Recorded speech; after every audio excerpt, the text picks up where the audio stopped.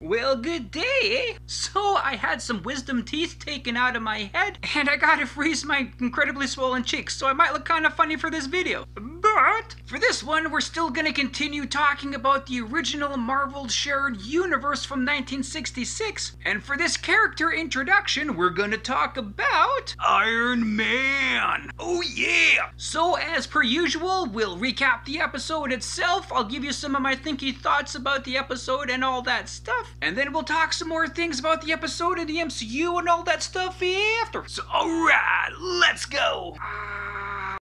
So, we have this awesome guy named Tony Stark. He's a super genius, an industrialist, a futurist, and currently in his super massive laboratories, he built this major incredible wind tunnel, which is super powerful, so he could do some testing on some stuff, probably on some weapons or, or something. But the wind machine in the wind tunnel totally went berserk. The wind is out of control. It's like a scene out of Wizard of Oz, like some mechanical twister. So Tony Stark slaps on his Iron Man armor, flies down there, and saves the day by destroying the wind mechanisms of the wind tunnel. The place is destroyed, but at least no one was seriously hurt. Tony noticed that the batteries that charge his superpower suit and keep his heart pumping have been pretty drained. So he's like, oh crap, I should probably check into this. But the alarm sounds. Somebody is trying to break into Tony Stark's vault of scientific discoveries. Iron Man quickly finds out that it's Professor Shapinka, one of Tony Stark's most trusted scientists. And Shapinka's like, nah, I want to break into here because Tony Stark has the secret of immortality. Like, what? Okay, Tony Stark builds a lot of things, but builds a formula for immortality? I kinda call phony baloney on that, but dude believes that Tony Stark has that information, so meh. So Shapinka is arrested, but Tony Stark decides not to press charges on him, because of all the good work he's done for him in the past. But it's kinda dumb because Shapinka's like, you'll rue this day. I'll get back at you, Tony Stark. I'll get you. You would think that's yeah, you know what, you're right. Yeah, actually arrest that guy. He sounds kinda crazy and dangerous. But nope, I wonder if this will bite Tony Stark in the ironed behind later. Meanwhile, another thing Tony Stark was working on was this experimental race car called the Stark Special, and it's being unveiled today in a race. But the driver of the car got totally sick and he can't go. The pit crew doesn't know what to do, so Tony Stark flies down there and decides to drive the car himself. However, halfway through the drive, the aforementioned batteries that keep Tony Stark's heart pumping drops down to a critical level and Tony Stark crashes the car. Horribly! Luckily, Tony is pulled out of the wreckage from the car by this really awesome dude named Hogan, also known as Happy, and Tony is all like, just take me back to my motel room, man, I'll be fine there, just leave me be once I'm there. Happy's kind of like, man, I should probably take it to the hospital because they can help you there, but sure, whatever, you want to go to the hotel room? Yeah, fine with me. And in that room, Tony Stark recharges his heart batteries, so all is good. To thank Happy, Tony hires him as his chauffeur, and Happy is later introduced to Tony's secretary, Pepper Potts, and suddenly we almost have some kind of a love triangle thing going on, because Happy really likes Pepper, but Pepper really loves Tony, and Tony, well, he just loves being Iron Man. another meanwhile, Professor Shapinka finds out that part of the immortality process is being frozen, so he builds himself this suit that can, freeze himself so he can be frozen and immortal and, well, go on a crime spree, because that's what you do, right? He steals $40,000 from a bank, and he's like, you know what, I'm gonna get my revenge on Tony Stark. That guy who dropped all charges against me after I tried to break into his vault to steal all of his secrets on immortality, which I just actually kind of discovered myself. I'm gonna get revenge on that guy. And so he kind of does. He breaks into Tony's offices, he freezes Pepper and Happy, but luckily, Tony got into his Iron Man armor just in time. He had a quick little kind of battle duking it out with Shapinko. The professor got a bit of an upper hand at first, but Iron Man used his heat beams on his suit to destroy Shapinka's suit and then to thaw out all the frozen victims. So this time, Shapinka is arrested and charges are pressed, so that should be the end of that, but we'll see. So yeah, the day is saved, and other than that, that's the end of this fantastic tale. So this one was actually pretty awesome, I thought.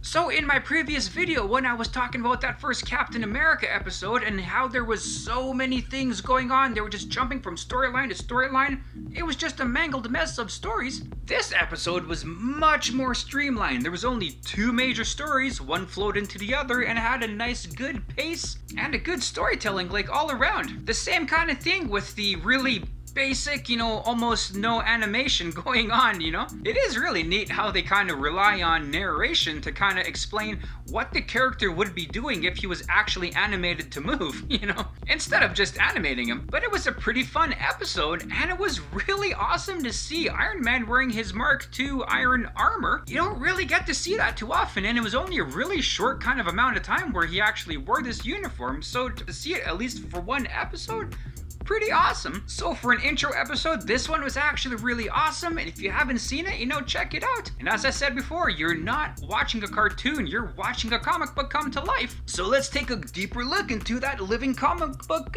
phenomena. So as I just mentioned in the previous Captain America video, this cartoon is part of a larger TV show, The Marvel Superheroes, and that the Iron Man show is just a small part of it, which features 5 main characters. The show consists of multi 7-minute long little segments all strewn together with these 5 different characters, but eventually these shows were rebroadcast as each character's show, and those segments from those characters were just put together for, an episode here and there, so it kind of works out. These stories are completely taken from the comic book issues, not just inspired by.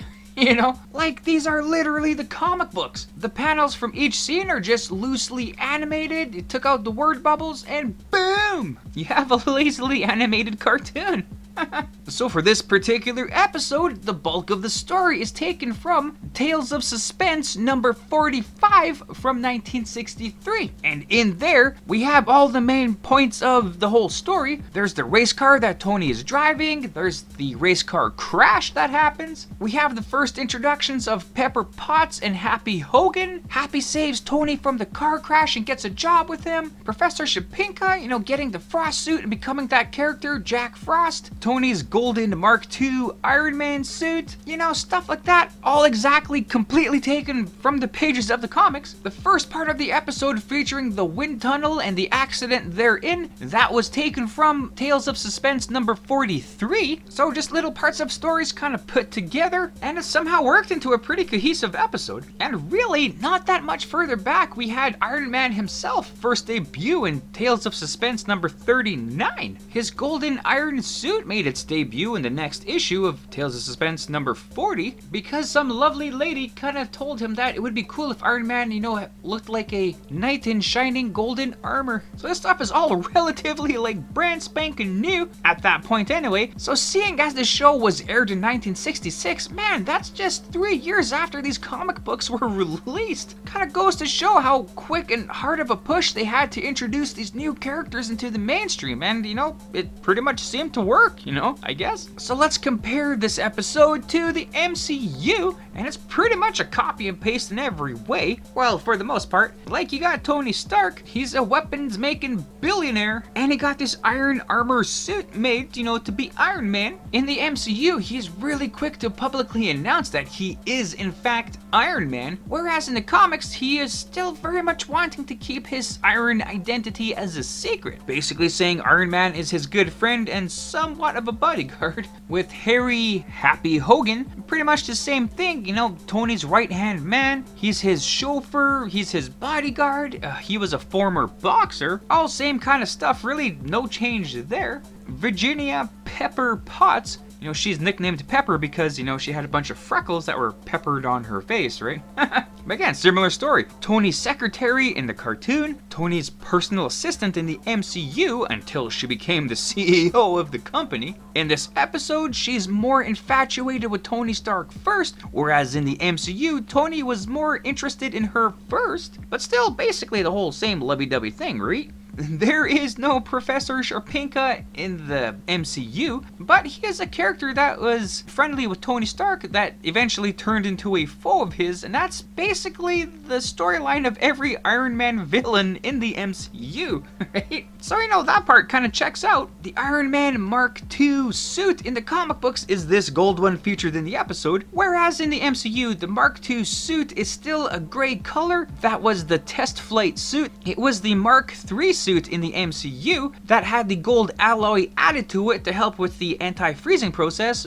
but Tony didn't like that it's all gold, so that's when he added the red, but still a nice little casual nod to this gold suit. In the show and in the comics, the iron suit is collapsible and can easily fit in a briefcase, whereas in the MCU, as we've seen in Iron Man 2, Tony's Mark V suit was the suit that was made that could fit in the size of a briefcase and easily accessible. And he first used that suit after that crazy car crash on the racetrack. Hey, it all comes full circle, man. So again, you know, that's just the basics of the character and his friends, his co-workers and all that. So we'll see how this all flushes out, you know, in future episodes. So yeah, it's all pretty good. And yeah, other than that, I guess that's that. Right on, and there you go. So thanks for watching the video. I hope you liked it as much as I did making it. Also, feel free to check out the source material that I featured in this video. And if you want to leave a comment on anything you may have liked or things I might have missed in this, you know, feel free to do so. Or anything else, you know, just to say hi. That's cool too. And other than that, you know, have a great day. Thanks.